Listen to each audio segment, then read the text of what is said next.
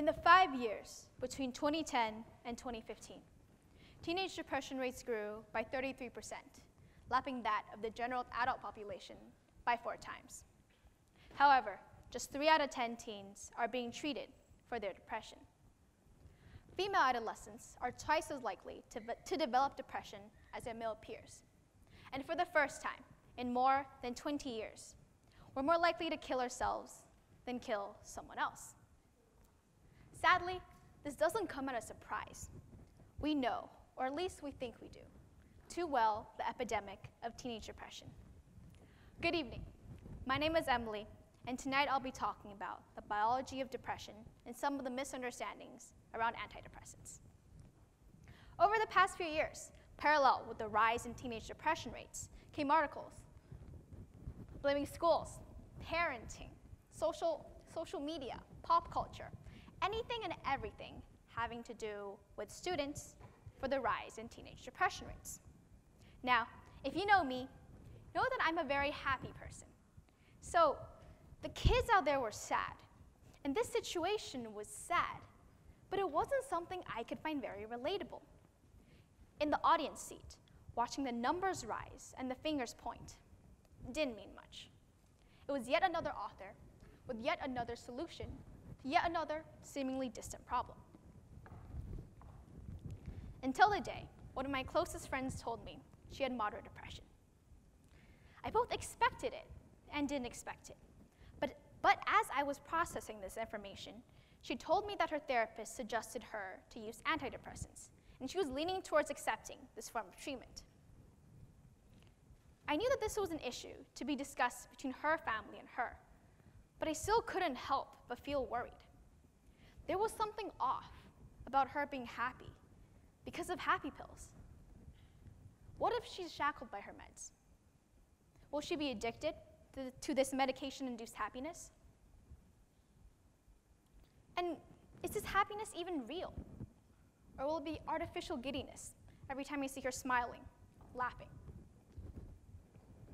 Will she still be herself? Or will she become a stranger in the shell of my friend? I didn't want to lose the her I know and grew to love. So selfishly, I thought to myself that I'd rather see her be unhappy, but still her, than happy, but someone else. Against my common sense, I told her this. She looked at me incredulously and said none of it was going to happen. Carried away by predispositions and myths, I hadn't realized how wrong I had been about antidepressants until then. As she gradually told others, she was bombarded by similar false notations of depression and antidepressants. I gradually realized that as a self-perceived woke and open-minded community, we think we understand depression, but in actuality, we may be perpetuating the very stereotypes harming this invisible community. So let's see how much this community knows about depression biology. Through the game, 2 truths and a lie. 2 of these statements are true, and 1 of them is a lie.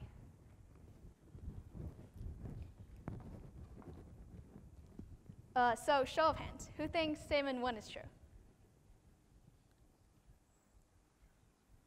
So a good half, a good 3/4. Who thinks statement 2 is true? Who thinks statement 2 is false? Who thinks statement 3 is false? So neurologists have tried to understand the biochemistry of depression, but the brain is still largely unmapped. So the bulk of research done on depression can only prove perhaps correlations rather than certain causations.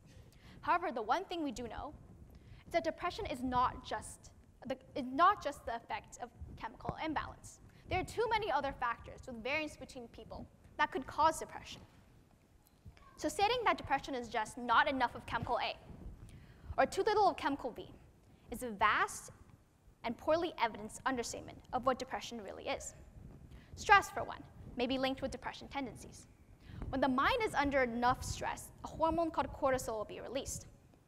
Cortisol tells cells to speed up metabolism and activate energy stores in the fat. It's a fight or flight evolutionary advantage we have kept to this day. However, elevated levels of cortisol in the bloodstream has been an indicator of major depression. In a study on later life depression, many of a severely depressed patient pool had hypercortisolism, or excess cortisol. in another community-based study, researchers found that those severely depressed had higher morning and evening cortisol levels than other participants in the study.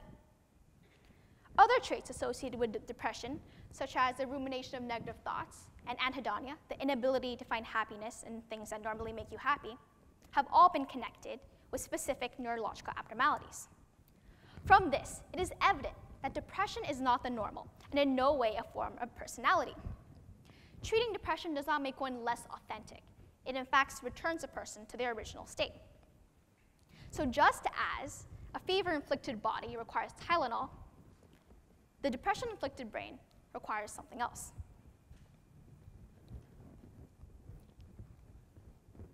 Antidepressants. As we all know, these are one of the most common forms of treatment for depression. But how do antidepressants really work? It's a common misconception that antidepressants add more of or stimulate the production of certain chemicals in the brain, such as dopamine or serotonin.